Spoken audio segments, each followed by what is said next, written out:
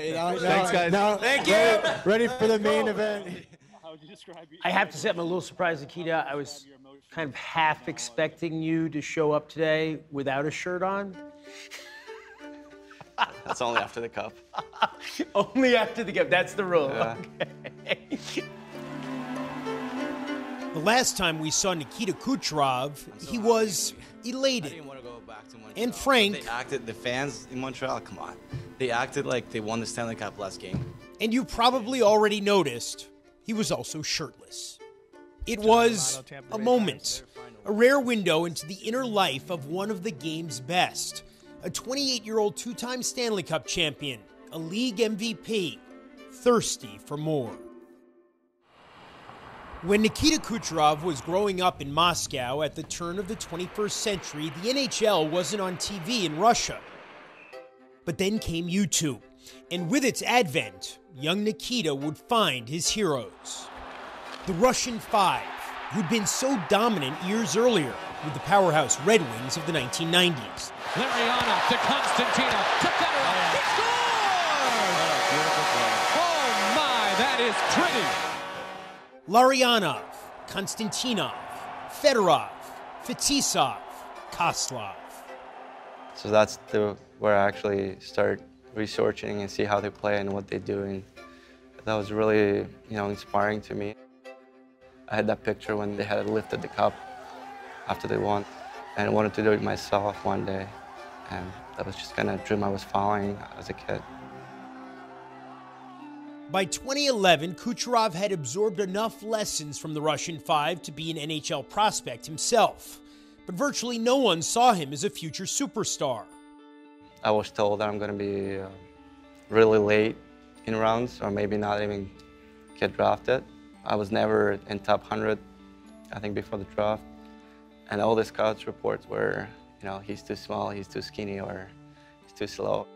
But the Lightning saw things others didn't and selected him in the second round. 2 years later, November 24th, 2013, Kucherov was called up, and the next night, he announced his arrival. I still remember his first shift in the NHL. I think he scored on Hank against the Rangers. Teddy Purcell in front. There's a shot. They score!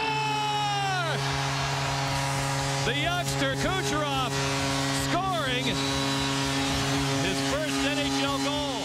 My mindset was just to go out there and have fun. Lundqvist, yeah. It's a good goalie. it's a good way to introduce yourself to the NHL. You score against one of the best goalies in the league, it definitely gives you a little boost. An auspicious debut, but a modest rookie season, just 18 points. But over the next few seasons, Kucherov would emerge as one of the game's most dynamic players. Shoot! Score! Fire score! A bomb from Kucherov!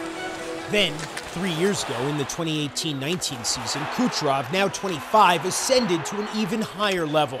That's when he scored 128 points. The most in the salary cap era by anyone, and the most by a Russian ever. He won the Hart Trophy as the league's MVP. I look back to my draft year where they're all talking about my size and I'm small, I'm too scared and all that stuff. Now I'm just want to point at what about now?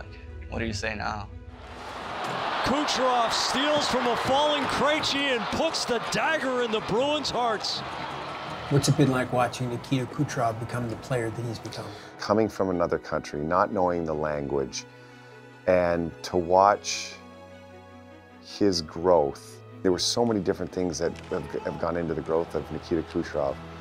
To now, to me, top 3 players in the world. In the spring of 2019, there was a crushing first-round loss for Kucherov and the Lightning. But the next season, with the schedule shortened by the pandemic, playing in the bubble, The Lightning win the Stanley Cup! They've reached the top of the mountain! but just as the Lightning's title defense was about to get underway, Tampa Bay will raise its second Stanley Cup championship banner opening night against the Blackhawks. Unfortunately for Tampa, Nikita Kucherov will have hip surgery and miss the regular season. That was kind of, tough to accept. that you're gonna miss the regular season, but that's something I had to do. With Kucherov out, missing all 56 games, the Lightning had the league's 8th best record. But when the playoffs got underway, he was back, controversially. With expanded rosters, there's no salary cap limit during the playoffs, and Tampa would otherwise have been over. There were those who didn't like what happened, that you were out for the whole regular season and then back when the salary cap limitations were not in effect. What were you thinking about that when people were talking about it? Well, to be honestly, I don't care about those people. You know, this is just the outside noise, and I got nothing to explain to them. The Lightning have done it! They have gone back to back! They have won the Stanley Cup! Kucherov repeated as the top scorer in the playoffs, and the Lightning repeated too. That was huge. Obviously, a big boost for us as a team. For a guy to go through a surgery like that and be back in time for the playoffs was obviously very fortunate, but just the way he delivered was unbelievable. We have Nikita Kucherov. Media, please raise your hand if you have a question. We'll start with Joe Smith. But there was more to Kucherov's shirtlessness than met the eye. Let's hear it. We all went to see our families, and you know, my son never seen me with the full gear on, and you know, he was just kind of, you know, a little scared. So I had to take everything off, and he recognized me right away, and you know, gave me a hug and kiss. So I had to go shirtless, and you know, all of a sudden there's a couple of drinks in, and cup and pictures, and there's somebody called me for the interview. These days, the kid who learned so much about the game on YouTube is, like his heroes, the Russian Five, a multiple Stanley Cup champion, and a highlight reel unto himself.